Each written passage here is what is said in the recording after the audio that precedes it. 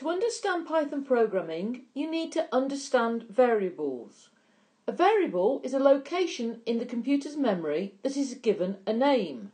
The program can store data inside that named location, inside that variable.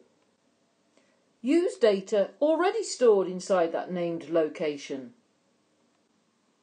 Change data stored inside that named memory location. A variable is a location in the computer's memory that is given a name. In this video, I am using this table to represent the computer's memory.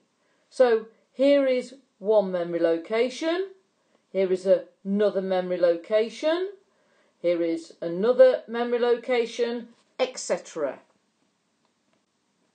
Let's look at some examples of variables in Python programs. Line 1 of this program creates a new variable named firstName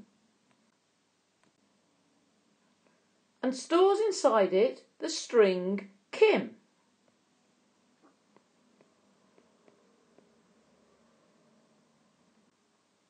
Line 2 creates a new variable named secondName and stores inside it the string Chan.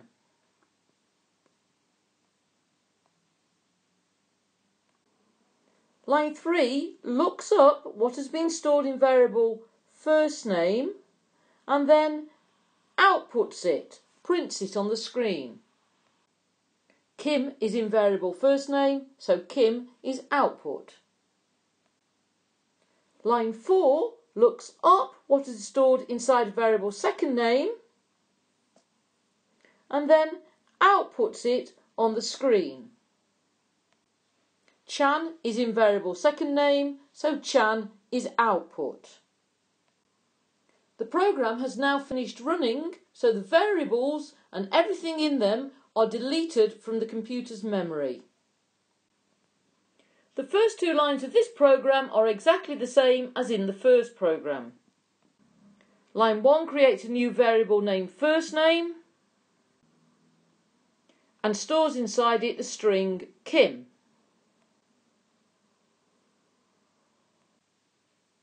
Line 2 creates a variable named secondName and stores inside it the string Chan. Line 3 outputs the string she is called and then looks up what is stored in variable firstName. It outputs what it finds. Line 4 outputs the string her last name is and then looks up what is stored in variable secondName. It then outputs what it finds. Notice how lines 3 and 4 use a comma to allow us to have two things inside the brackets after the instruction print.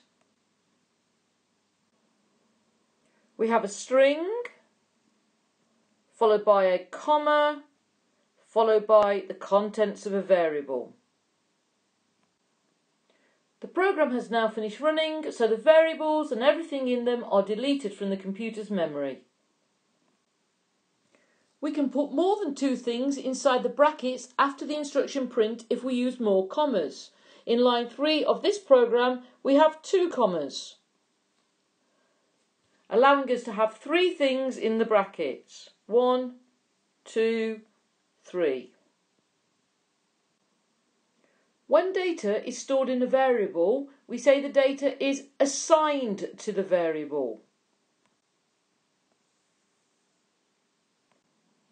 In Python, the equals sign is used to tell the program to assign the data that is on the right-hand side to the variable that has been named on the left-hand side.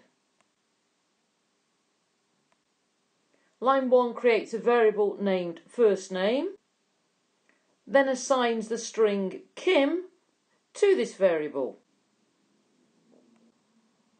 Line 2 creates a variable named secondName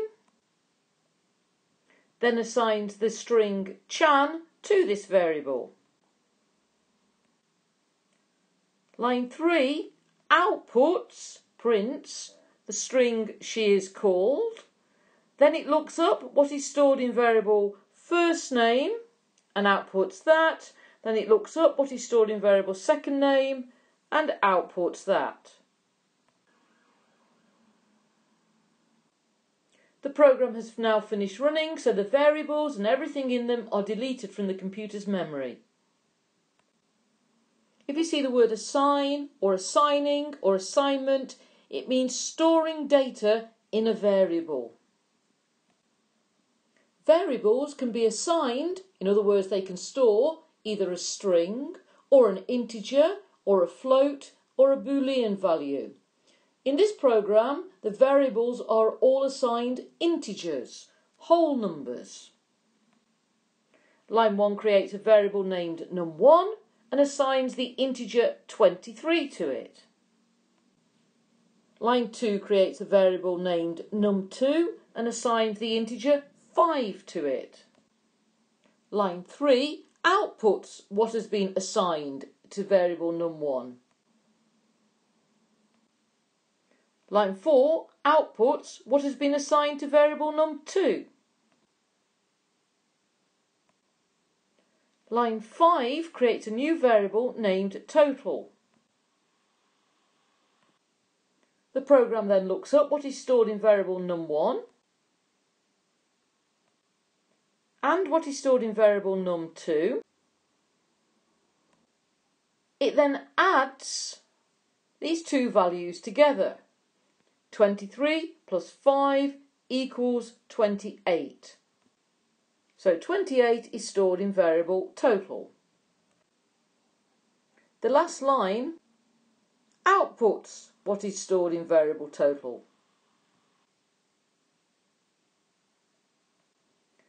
This program again creates a variable named num1 and assigns to it the integer 23. It then creates a variable named num2 and assigns to it the integer 5. Line 3 creates a variable named total and assigns to it the result of adding together what has been stored in variables num1 and num2.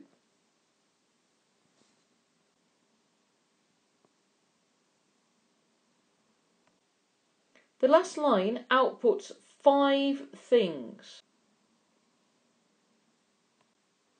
The integer stored in variable num1, followed by the plus sign, a string, followed by the integer stored in variable num2, followed by the equal sign, another string, followed by the integer stored in variable total.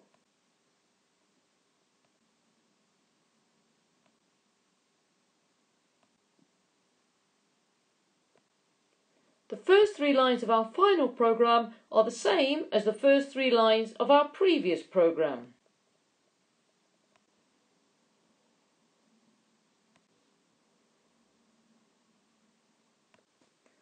Line 4 then looks up what has been assigned to variable total and outputs it.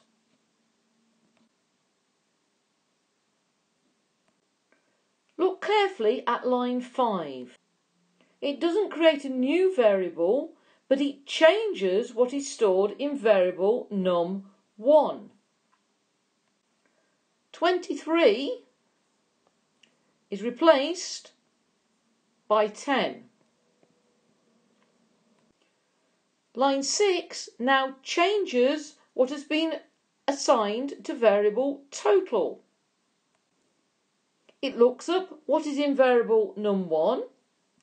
It looks up what is in variable num2, it adds these together, 15, and stores that in variable total. The final line outputs what is in variable total.